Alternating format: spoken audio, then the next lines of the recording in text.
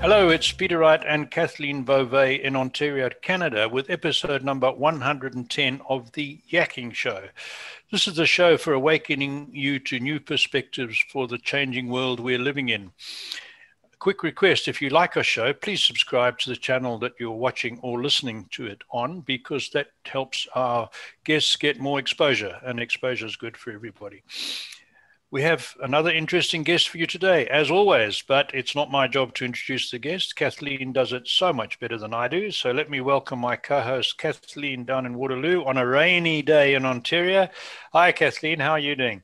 I'm doing great, Peter. Thank you for the intro. And thank you all so very much for tuning into our show. We so appreciate you and we love reading your comments. So do please keep those coming. And if anyone out there is interested in being a guest on our show, please don't hesitate to reach out to either Peter or myself. And as Peter mentioned, we do have an interesting guest with us today, and I think a very interesting topic and something that everyone should know about. But please, let's welcome Mary Kubisewsky to the show. Hello, Mary. How are you? Hi, I'm fine, and I'm just honored to have been asked to do this. Oh, I'm very excited.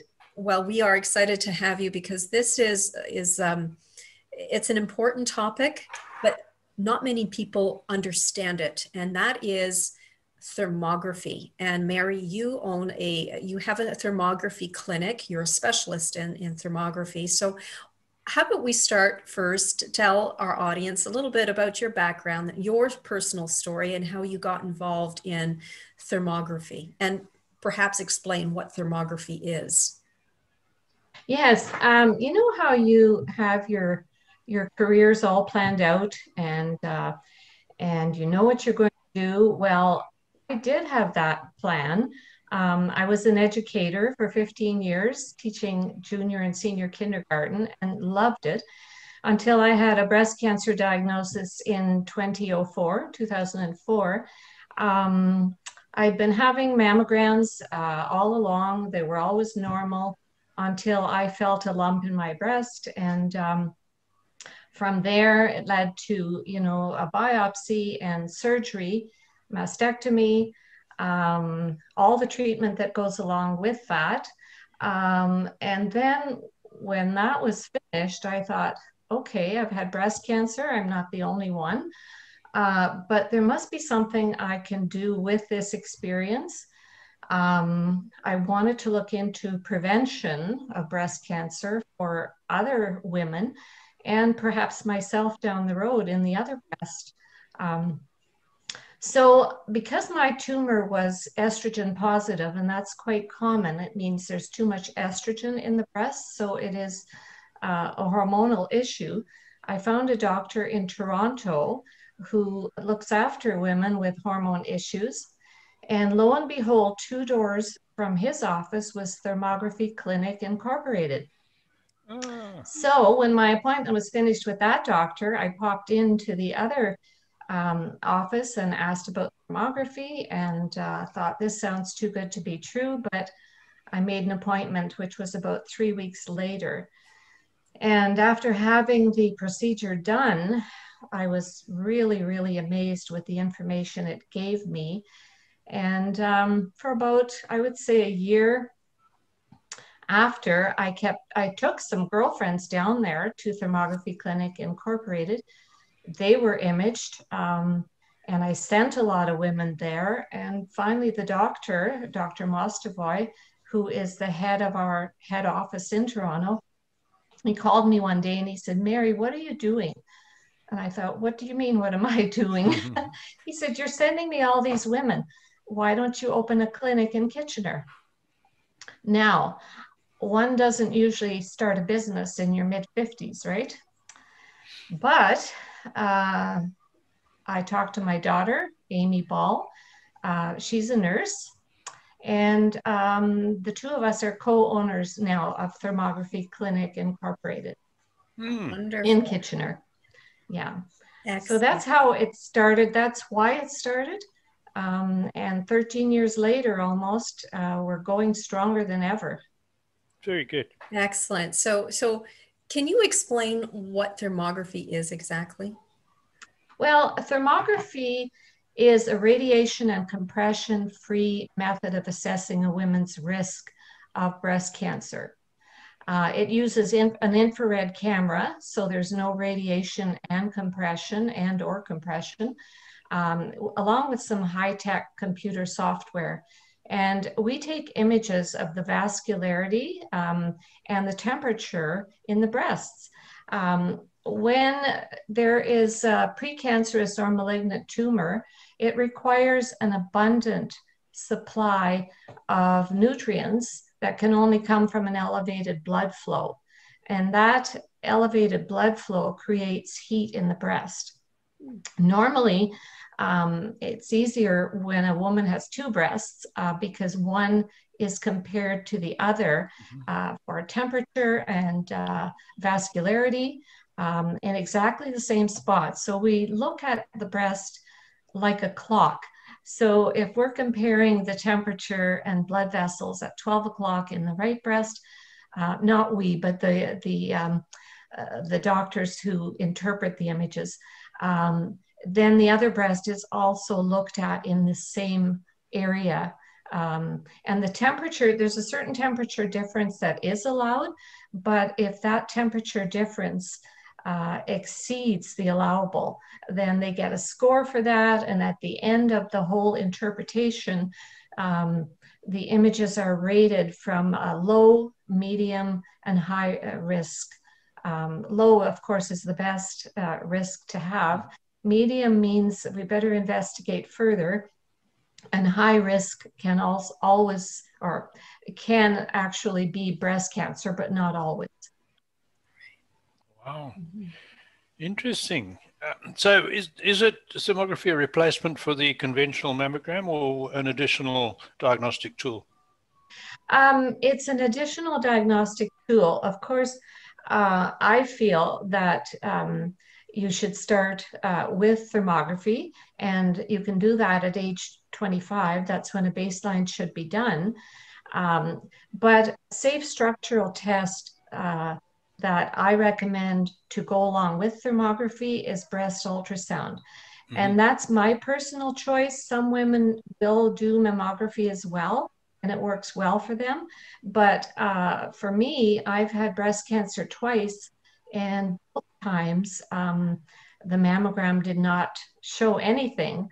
And if I can go into the last time I had breast cancer, it's a real good news story.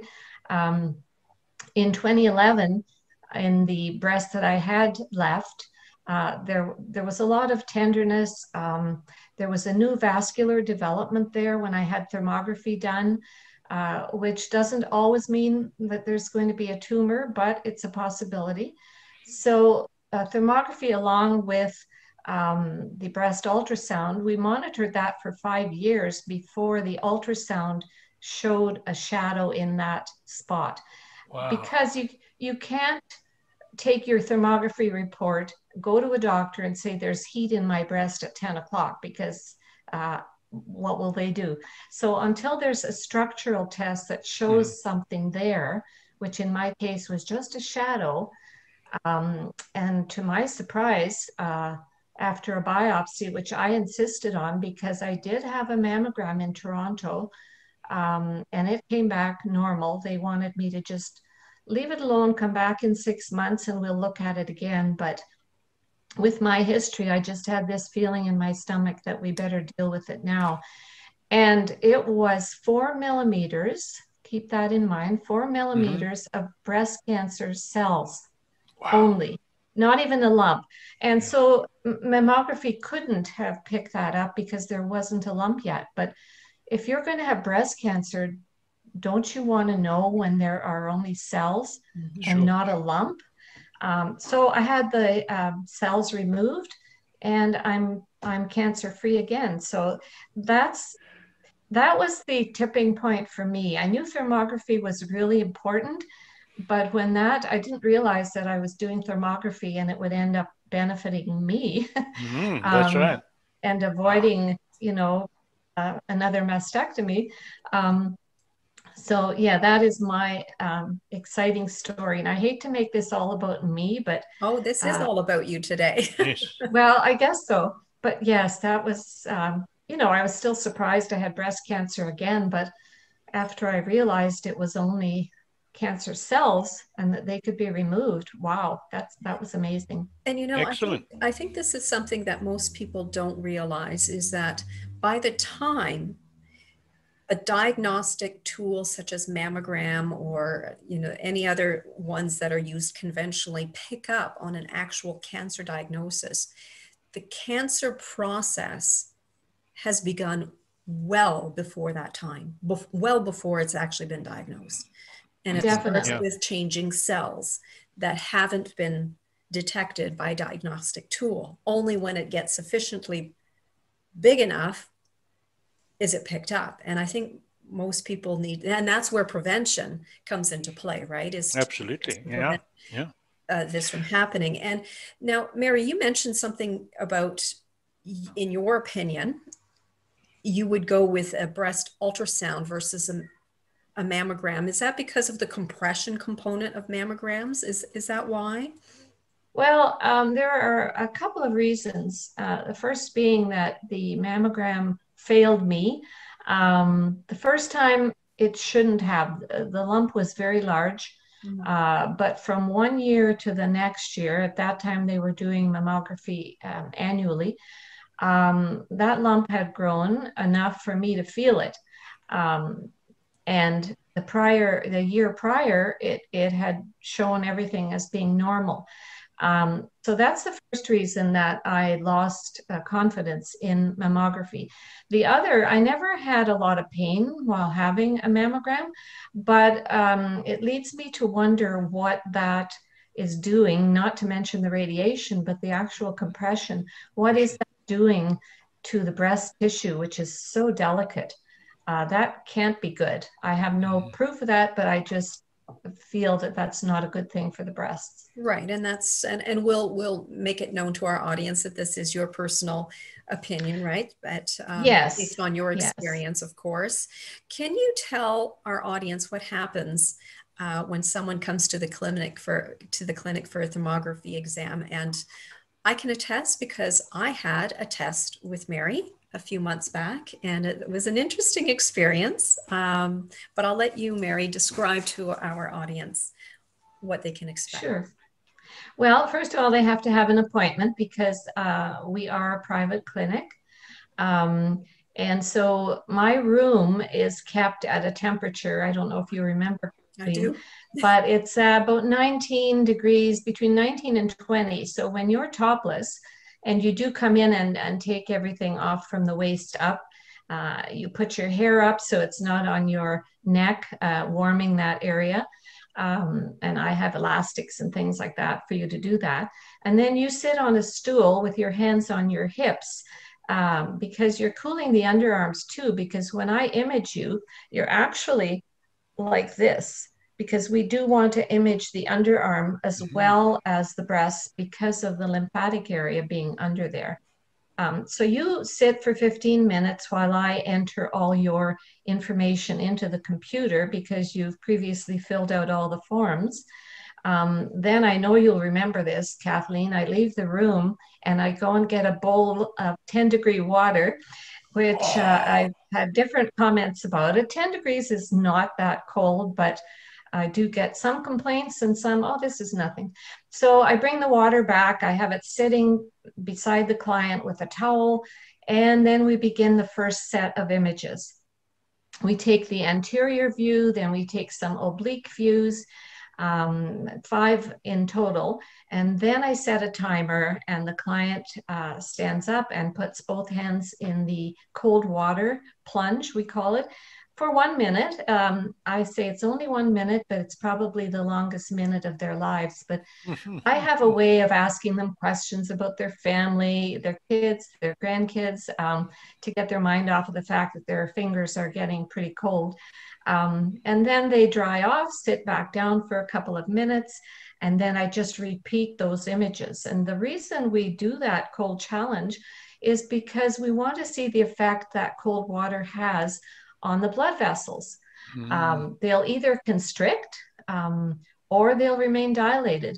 And that gives the interpreter lots of great information, which we'll talk about more when we see the images.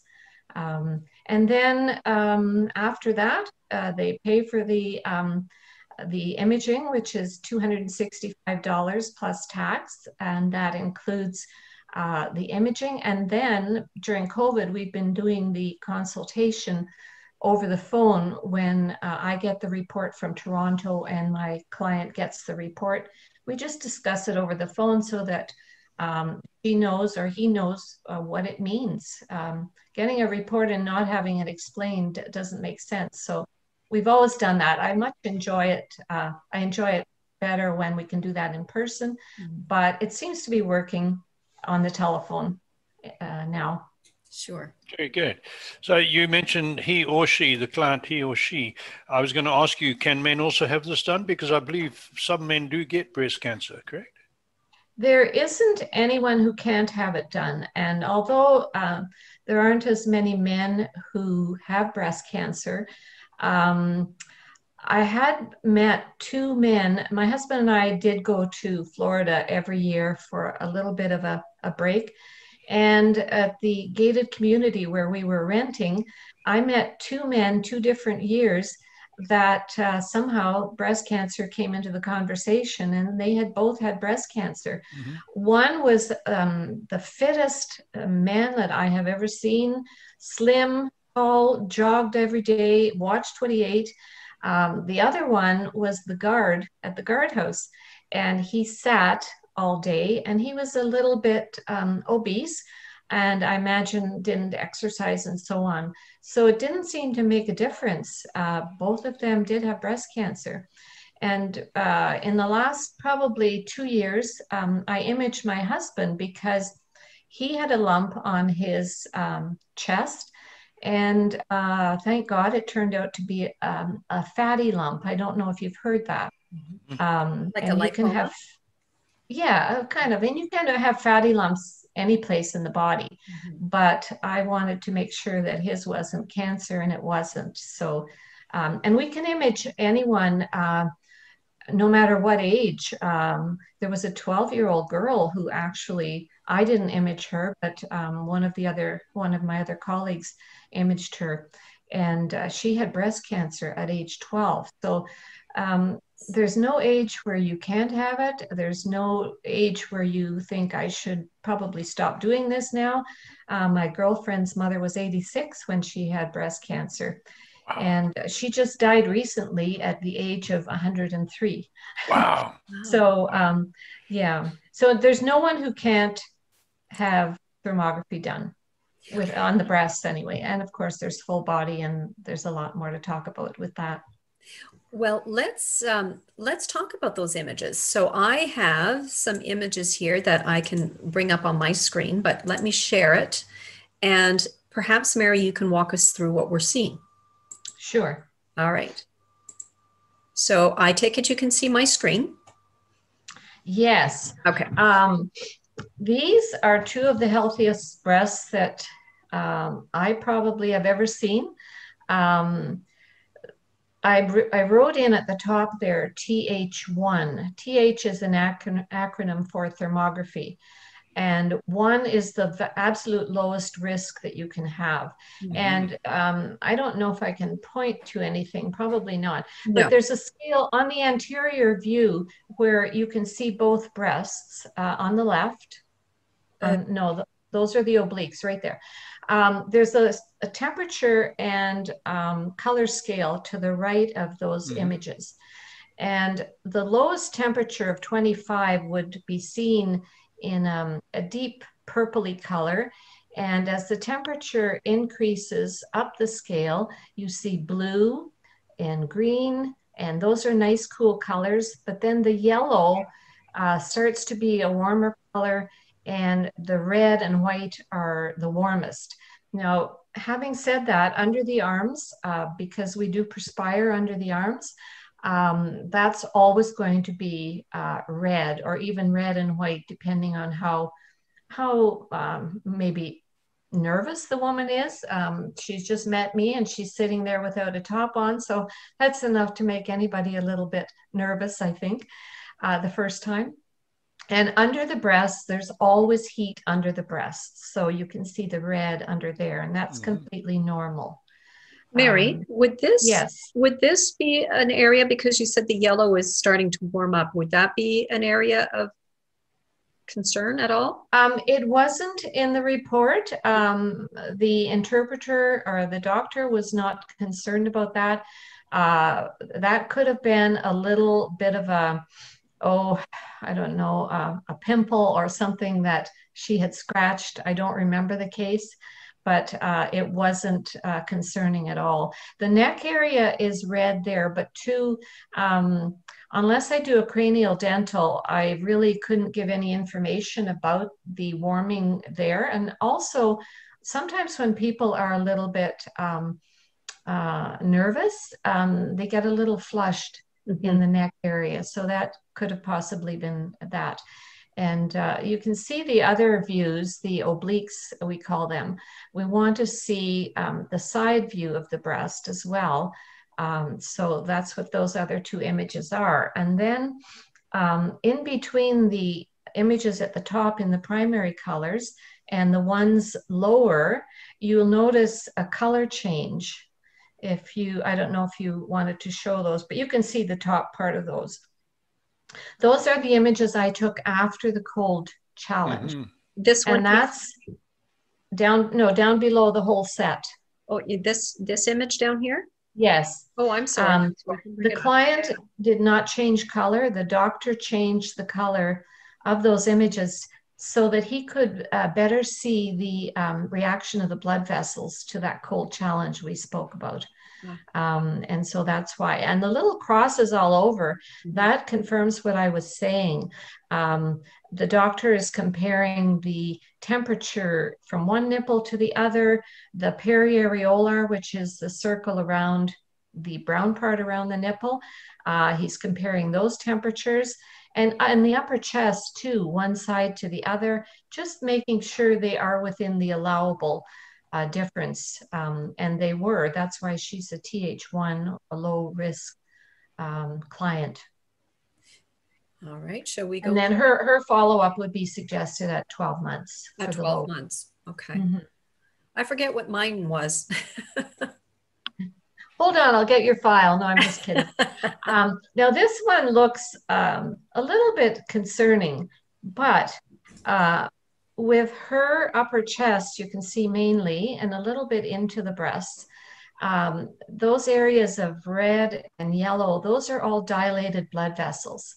So when she did the cold challenge, the doctor did see after that, and you can see that, those colors there, that most of her blood vessels, and it's very symmetrical, and symmetry is always better than asymmetry. So both sides the same, a lot of dilated blood vessels, and that is definitely pointing toward a possible hormonal imbalance.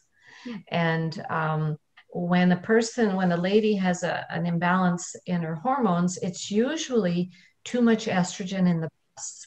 And estrogen does feed tumors, and that can happen down the road. So not to mention that she may be having a lot of symptoms of a hormonal imbalance as well. And so from me, she would then go to a naturopathic doctor who would be probably the only one who could help her to naturally balance her hormones. Excellent. All right. That is quite amazing. It really is. So you mentioned cranial or dental imaging. Tell us a little more about that, Mary. I would like to do that, but Kathleen, I'm wondering if you had the image. I do. Where the person had breast cancer, because I find that it's the there. I sent you 3, I'm pretty sure, and you can actually see in her breast the hot spot. Yes, I'm sorry. Oh, yes, that would be interesting. Yeah, it is. Share my screen. Yes, there was one more image back here. Okay, so yeah, the top one. See in the right breast, which looks to you like your the left, but in the right breast, that area, there's a V and it goes right down, and the tip of the V, that's a very red area, which it was yellow all the way down, but you can't see it because it's not close enough. Although maybe on the oblique you can. Yes, right there. Her left breast was a cool, I forget the number, but she was probably a Th2 in the left breast, which also is still low risk. But in the right breast, you can see at the top of those images to the right, it's a Th4, which is high risk. And there was already a little bit of puckering there, which can be a sign of a tumor under that pulling in. Not always, but it was in her case. So from me, she was asked to have a breast ultrasound. And from a breast ultrasound, it went to a biopsy, and it was diagnosed as breast cancer. But she's alive and well. She did move away from the area, so I've lost touch with her. But through a friend of hers, I've learned that she's doing very well. She had the tumor removed and has done a lot of natural treatments, and she's doing well. Excellent. And to Peter's question about cranial dental, here is the image of what that would look like. Yes, I was hoping that I had sent you that, and I thought I did. Okay, so cranial dental, it's imaging from the top of the head or the hair. I try and I give the client a headband, and we try and get the hair out of the way as much as possible. And it's an image from the top of the hair to just below where the thyroid is.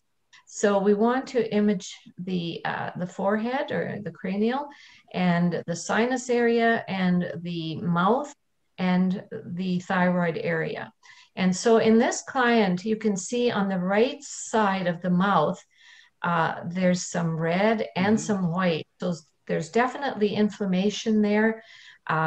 We can't tell them what's wrong, but we do have a holistic dentist now in Kitchener-Waterloo for well over a year, Dr. Farahani. He moved from Stratford, bought a building, and set up his practice just across from Grand River Hospital. And he does everything holistically. And he has his own podcast. So if anybody's interested, they could investigate that. The next image down below is the anterior neck image. And you see that blue area? Is here? Yes. And remember with the scale, I said the blue, the blues and greens are cool colors. And so it says there's cooling in the thyroid region.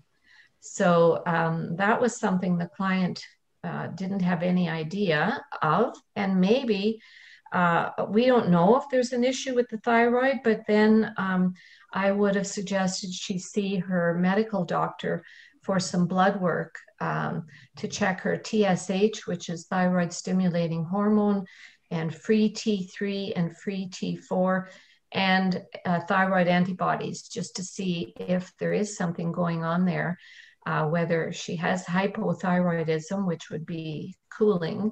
If there's warming there, it's hyperthyroidism usually, or there could be some nodules in that area as well. And the blood work didn't show that, but then she would move on to an ultrasound to check that if the doctor was suspicious. Now, Mary, just going back to this image here for a moment where we see this white part, this imaging is actually going through the tissue and is picking up something in the jaw, right? Right. Okay. Yes. And don't know if the sometimes they do fill out paperwork. If they've had a root canal, if the client has had a root canal, I would say about 90% of root canals do have an infection in the gum, a low-grade infection sometimes, but there's no warning via pain because the nerve has been removed. And so the client wouldn't have a warning that something is going on there. There could also be gum recession. There could be mercury fillings. It's hard to say. And so from me, then that person goes to hopefully a holistic dentist, because mercury needs to be removed in a very safe way.